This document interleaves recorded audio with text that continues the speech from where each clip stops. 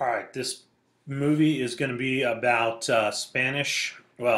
European exploration in the Age of Contact, but primarily it's going to be about the Spanish, because Texas becomes a Spanish colony, a Mexican colony, then a U.S. State, but it wouldn't have started unless we had the Spanish get here first.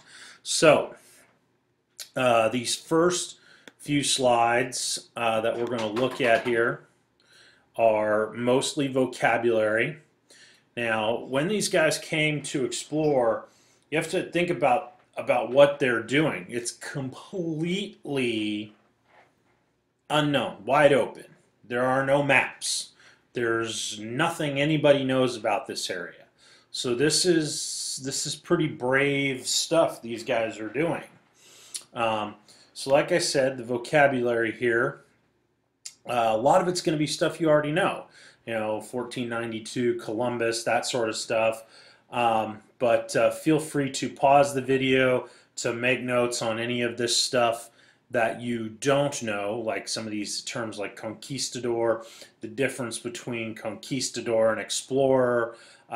Those might be things that you don't know, the finer points. All right.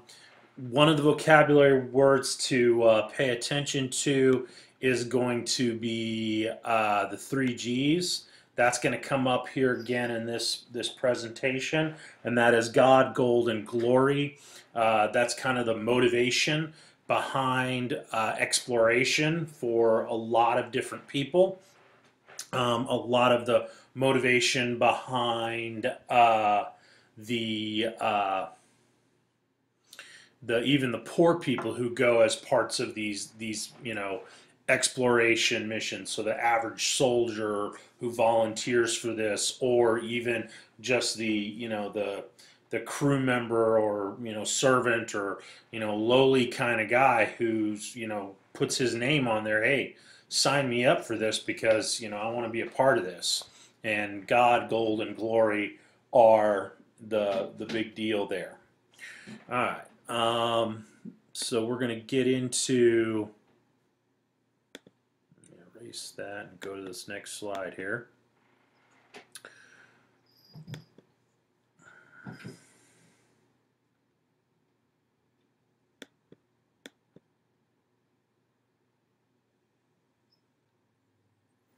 Okay, so as you can see, again, more vocabulary here.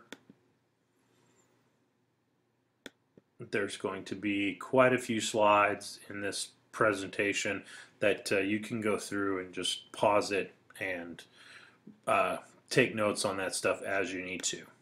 Now, the big three are France, England, and Spain, of course, as you can see. They're the big three countries that go exploring in the New World, or the Americas, meaning both North and South America, claiming huge tracts of land. Spain claims the entirety of South America, pretty much, half of North America, and England and France split the other half of North America. So it's a pretty big land grab by all three of these. It's funny, England, the least of all, ends up winning out, but that's another story that you'll learn next year. All right, so once they begin to explore, what they start to bring back is gold. But they don't find gold in Texas, so why do they come back? Well, one of the reasons that they come back is that this represents a huge economic opportunity. You've got all this wide open land that can be used and claimed and can be used to develop, new raw materials for the Empire of Spain. Now, let's talk about that motivation thing. We talked about gold, God, and glory as the three G's. When you think of Columbus, why would he come, across this ocean, and lots of people think, the world is flat and you fall off the edge? Well, educated people back then in 1492 didn't believe that. They believed that actually the world is round. They understood math and navigation and all that sort of stuff, but they didn't know how big it was. So they didn't know how big the Atlantic Ocean was. They didn't even have a concept that the Pacific Ocean existed. Didn't know it was there. I mean, they didn't even know the Americas was there. But if you're the first son of a poor family of merchants, your inheritance might not be much. You need to make your way in the world. So that's what's motivating Columbus, that gold, to make your family's name, famous. That's that glory part. Because, as it says right here, you're allowed to keep a percentage of everything found. So if you find an empire like the, Aztec, Incan, Mayan, all those guys that have these massive wealth of gold in them, and you find you get to keep a percentage of that, that's a vast amount of wealth. So Columbus actually ends up becoming the governor of a Spanish colony because of his success, even though he was looking for the Indies and found America. But that's a whole nother story. All right, so looking at God, gold, glory, that's your motivation. That's why go explore. We'll talk a little bit more about this in class. This slide was what we'll use in class, but here we go. So soon after the explorers, we get conquistadors. Those arrive to colonize, to conquer, to take over. That's the word, what the word means in Spanish, conqueror. The Spanish colonize the Gulf Coast. They start taking the whole area over. Cabeza de Vaca is one of the explorers that we're going to talk about here.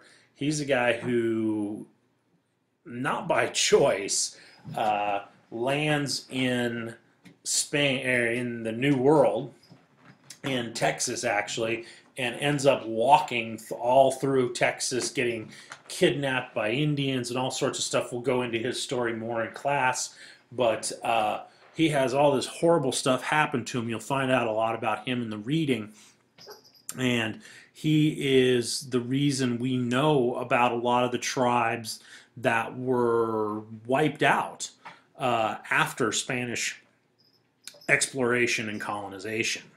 So we will look at that some more in class as well. All right, so other explorers, Coronado is searching for Cibola. That's the famed cities of gold. He gets all the way up into Wichita, Kansas, north of Texas. He's claiming the land essentially from what will become Kansas all the way to Mexico for Spain. De Soto is also searching for Cibola, but both are unable to locate it because it doesn't exist.